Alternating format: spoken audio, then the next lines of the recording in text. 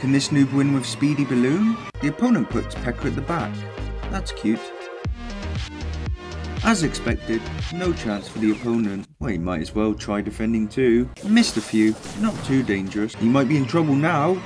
Knight to the rescue. Fireball's perfect to kill these two. Oh. Now it might be time for another speed, or just defend again. That's fine. Not like that. Always trust the skeletons. Double elixir and the opponent has decided to go all in. Beautiful. As a reward, it's time for the good old... It's going at the speed of light. You can't even fireball or inferno in time. It's just too OP. And he's really keen to spell cycle. However, there are no problems. Mini Pekka's here, but his cycle is awkward. He's completely missed the tower. Would have been useful earlier. Both of them have fireballs next in cycle. If you are not speedy ballooning, you are really missing out.